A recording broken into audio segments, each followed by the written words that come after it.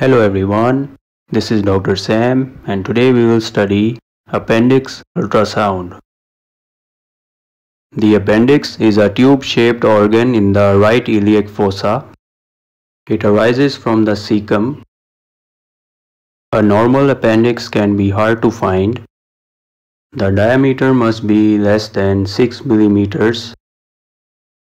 Appendicitis is the inflammation of the appendix. The appendix will be dilated. The diameter will be greater than 6 mm and the appendiceal wall thickness will be greater than 3 mm. These are transverse images of the normal appendix and the inflamed appendix. You can see the increased size of the appendix here.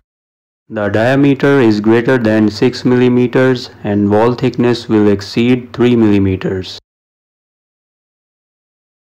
On color Doppler, there is increased flow noted in the appendiceal wall.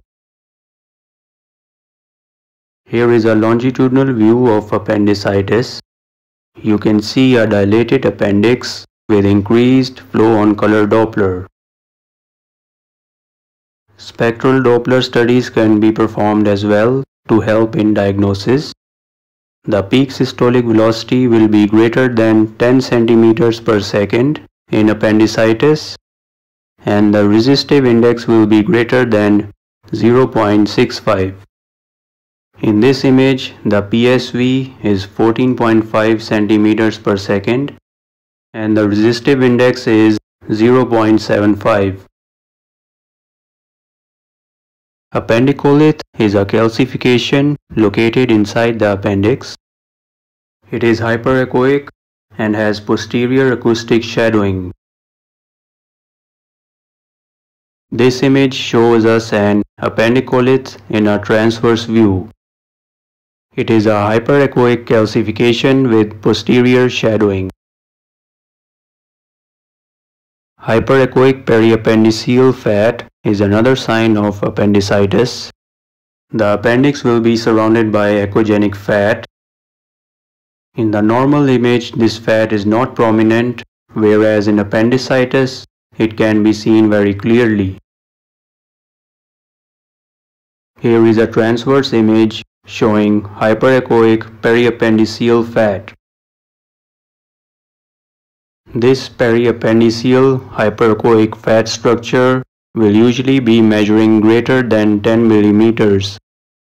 It will look like a thick layer of fat surrounding the inflamed appendix. Here is a longitudinal view showing hyperechoic fat structure measuring greater than 10 mm. Periappendiceal fluid is another feature of appendicitis. You can see fluid surrounding the appendix. Overall, it has made the appendix hypoechoic as compared to the normal one. Here is a transverse view showing periappendiceal fluid. We can see a bit of fluid in this area. A perforated appendix can be very difficult to visualize on ultrasound. It presents with a full thickness defect in the wall of the appendix. This is the defect. Abscess is also seen outside the appendix in the right iliac fossa. This is a longitudinal view showing a defect in the appendiceal wall and abscess outside the appendix. Thank you so much for watching. Please subscribe and stay tuned for more imaging videos.